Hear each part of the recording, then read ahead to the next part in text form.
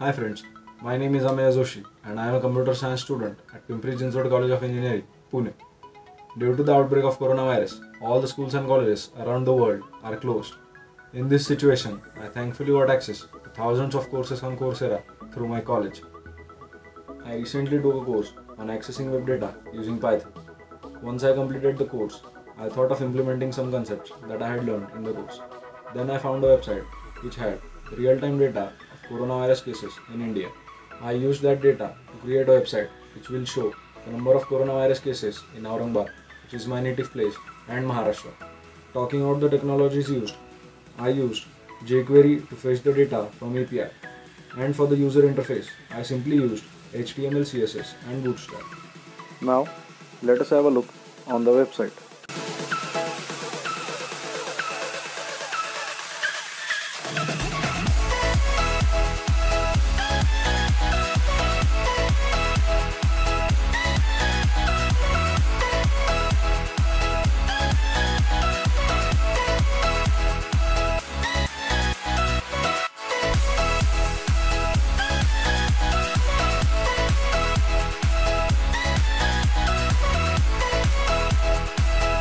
I would finally like to thank Pimpri Chinchwad College of Engineering for making me available the courses on Coursera for no cost.